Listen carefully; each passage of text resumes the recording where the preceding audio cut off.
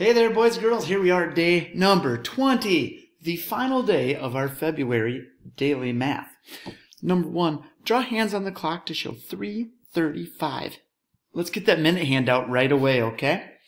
5, 10, 15, 20, 25, 30, 35, right at that 7, right? Hey, 7 times 5 is 35. Very interesting. All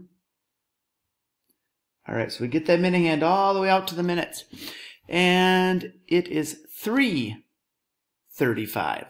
So our hour hand has to be somewhere between the 3 and the 4, right? So I'm going to put this, how about like right here? There we go. 3:35. All right, number 2. 215 equals a number plus 125.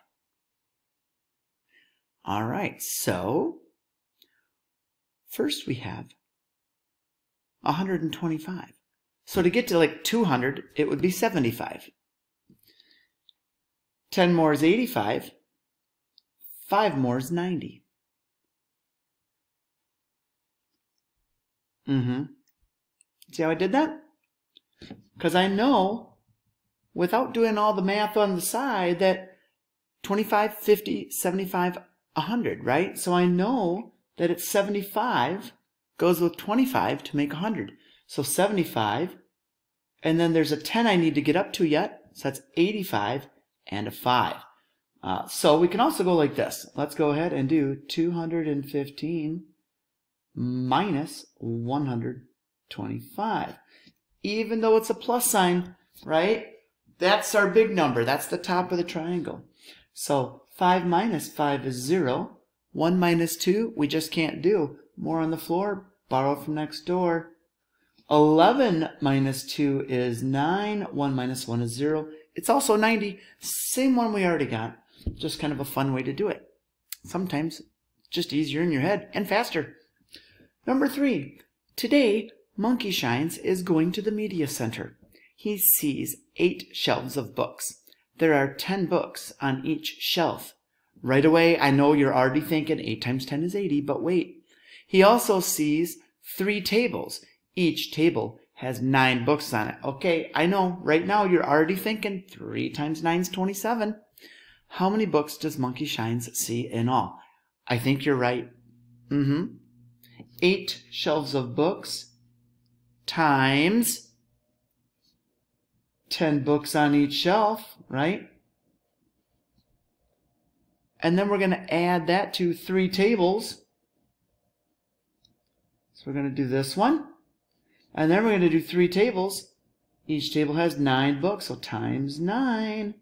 So again, 8 times 10 is 80. And 3 times 9 is 27. 7 plus 0 is 7. 8 plus 2 equals 10. So how many books?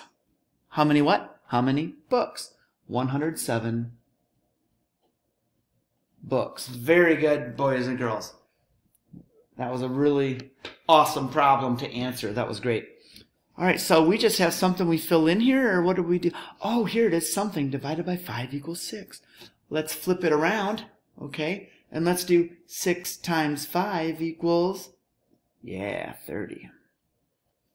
So then we can also go 30 divided by 6 equals 5. So here we go again. 5 times 6 equals 30. And 6 times 5 equals 30. All right, love those fact families. All right, number 5, last one of February. My fraction masters have made it. 3 hearts are white, 1 heart is pink, and 4 hearts are purple. What fraction of the hearts is purple? So again, let's get a total. 1, 2, 3, 4, 5, 6, 7, 8. So we have 8 total hearts, and we want to know how many hearts are purple. What fraction of the hearts are purple? Well, there are 4 hearts, so 1, 2, 3, 4.